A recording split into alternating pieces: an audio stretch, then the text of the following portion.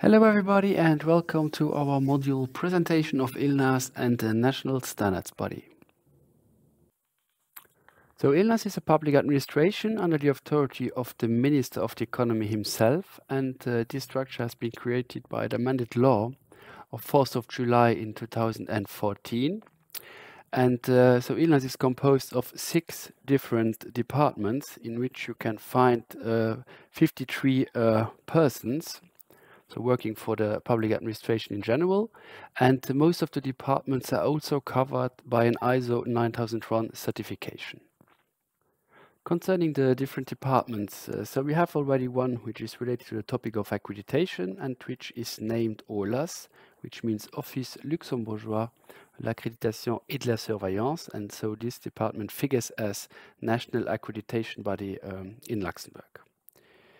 Then we have one department related to digital trust, and they are responsible for the supervision of digital trust service provider, as well as for the supervision of e-archiving service providers.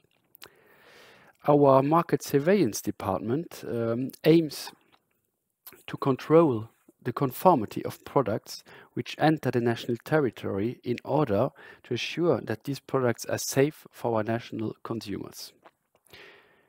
A new department which has been recently created at ILNAS level is the one which is called cybersecurity, and this specific department figures as National Cybersecurity Certification Authority at national level. And then we have the metrology, which is separated in 2 different fields. So once we have the legal metrology, and on the other side we have the industrial and research metrology. And last but not least, you have the Standardization Department, which is the national standards body of Luxembourg, which is also called OLN, so l'Organisme Luxembourgeois de Normalisation. This specific department is composed of 6 people which are working on the topic of standardization, but we are also closely collaborating with the economic interest group called ANEC, which means Agence pour la Normalisation et l'Économie de la Connaissance, where 8 people are also working in the field of standardization. So in total, we have 14 people which are active at standardization level, and this collaboration is very important in order to ensure that the national standardization strategy is well being executed. The GIE ANEC, so which means Agency for Standardization and Knowledge-Based Economy, has been created on the 4th of October 2010, which was an initiative of the Ministry of the Economy, of ILNAS, of Chambre des Métiers, and Chambre de Commerce. And the aim and the objective, more or less, of ANEC is to promote, raise awareness, and train, and do some applied research in the field of standardization and metrology in order to support companies' competitiveness in Luxembourg. So today we have 12 persons working in this specific economic interest group, from which 8 are dedicated to the standardization topic. So and they are working closely together with the National Standards Body in order to assure the implementation of the Luxembourg standardization strategy. So this is a collaborative effort which is done on this specific field. Concerning the national standardization strategy, so our current strategy is the one which the Horizon 2020-2030, and this one is composed of 4 different pillars. So the first 2 pillars which aims towards performance, and the first one is the one which tries to value and promote the use of relevant technical standards, which is something new and has not been covered by our past strategy, because in this one the focus really was to foster and support the involvement in the technical standardization process, so which is the second pillar of our new strategy. But we wanted to go further and also try to really promote the usage of the specific standards. But of course, the involvement in the technical standardization process still remains very important at national level, and also so for us, because we want to assure that the national companies are being well represented at TC, SC or the working group level in order to assure that their specific interests are being taken into consideration in the development process. The pillar 3 and 4, which aims toward excellence. So the pillar 3 tries to ensure the active participation of the NSB in European and international standardization organizations and relevant technical committees. So there, of course, as national standards body, we are actively participating at the General Assemblies, technical bureaus, specific technical committees, and as well as other governance working group. So, and we are, of course, we are there as national standards body in order to assure that our specific interests are being taken into consideration.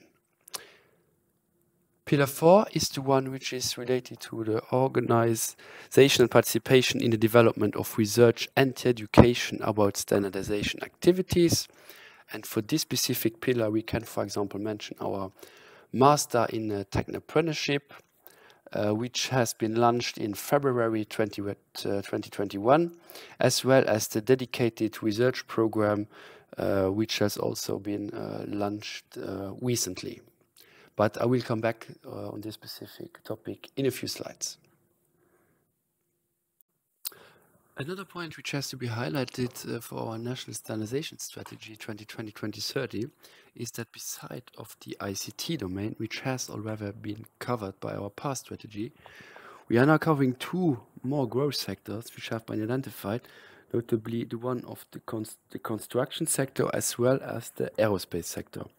So these three sectors are of a particular economic interest at national level, and that's why we also have established some national policies for each of this specific sector in order to define the actions we want to take in future in order to develop technical standardization in these specific fields.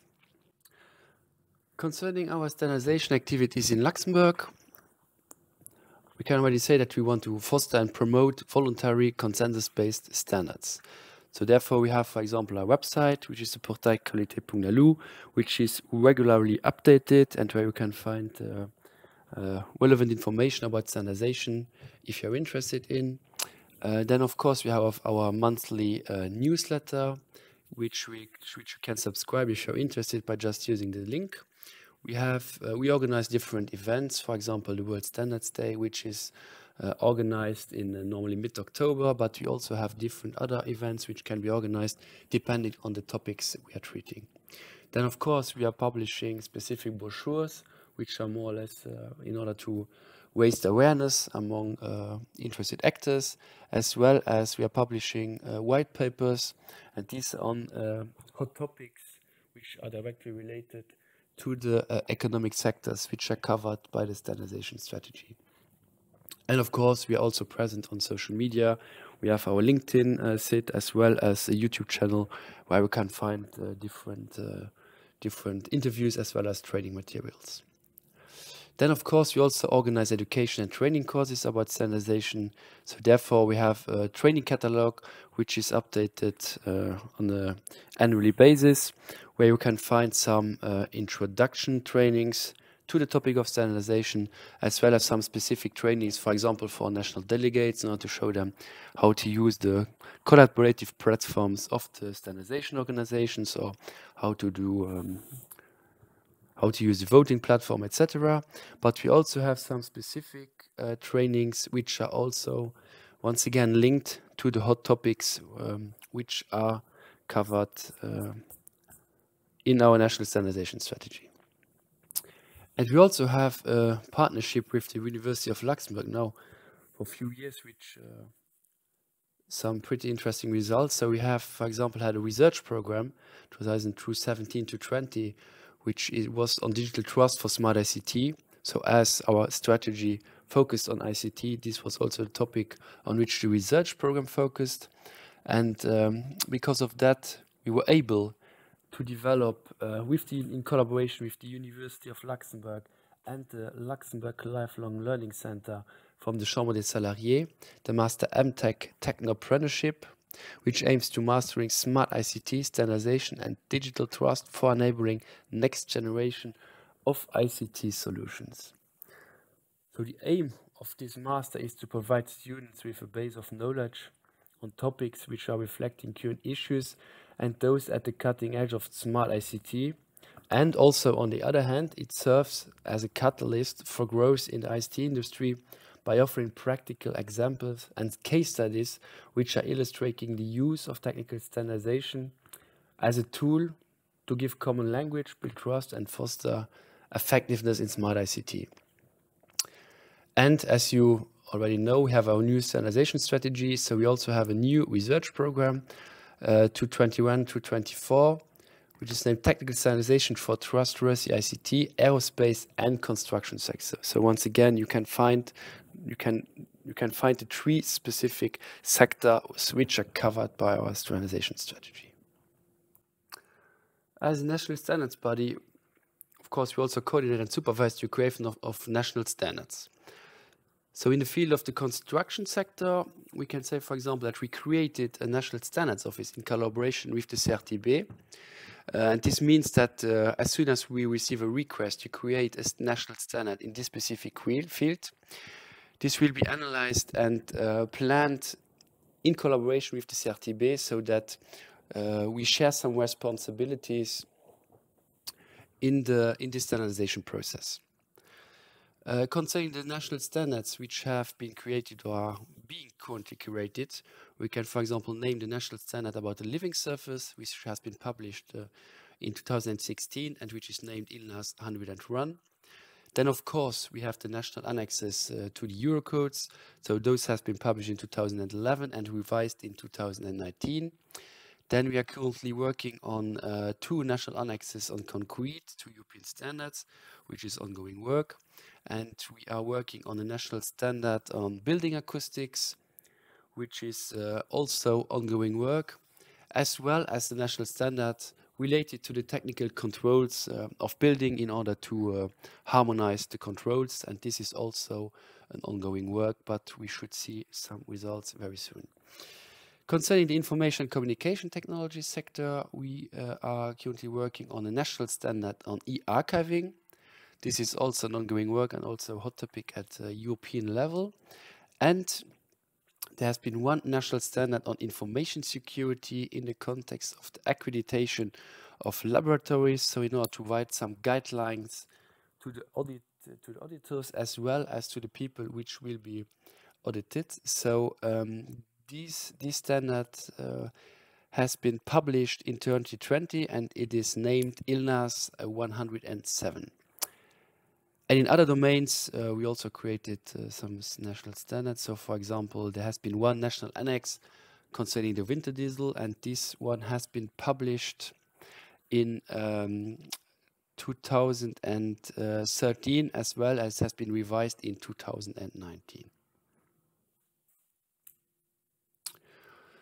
As a national standards body, as you can imagine, we also have a huge standardization catalog. So which is composed of different kind of standards. So you can already find the national standards, which are the Luxembourg standards, but we also have in our catalog some European standards, so which are of the European standardization organizations, SAN for general standardization, SAN for the electrotechnical one, and ETSI for the telecommunication.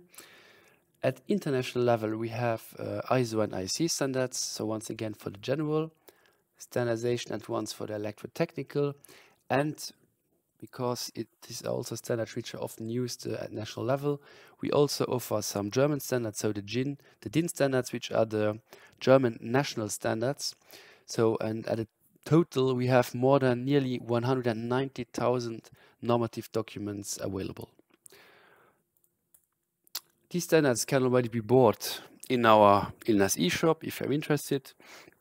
We have in different languages, French, German, and English, if available.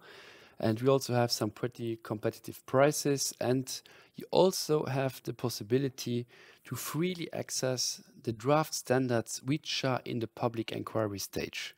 So if you want to do so, don't hesitate, have a look on our ILNAS eShop. But if you're not interested in buying standards, but maybe you just want to have a look, you just want to look up a value or want to check if it's the right standard you're looking for, you also have the possibility to freely consult the European, international, as well as the national, so the Luxembourg standards in different locations at national level. But if you want to go further than simply just using standards or applying them in a specific field, you still have the possibility to get actively involved in the standardization process. So this means that you have the possibility to be actively involved at national, European or international level in specific technical committees, subcommittees or working groups in which the standards are being elaborated. So this is a possibility which we offer to every interested national actor. So it's open to everybody which has a specific competence in the domain which is treated which is treated by the specific committee, subcommittee, or working group, and it is also completely free of charge. So if you are interested, don't hesitate to contact us if you need further details, or just click on the link which you can find at the end of the presentation, because there you get all the information about the possibilities we offer you, and also the process you have to respect in order to be able to be registered in a specific technical committee. As you can see on the slide, we also have a national register of delegates, so in which you can find all the national experts which are registered via ILNAS in order to be able to participate in the standardization process. So if you are interested to get the latest version of this register, you can simply click on the link which you find on the slide, because this register is available on our Portail Qualité and is also updated on a regular basis. Thank you for your attention.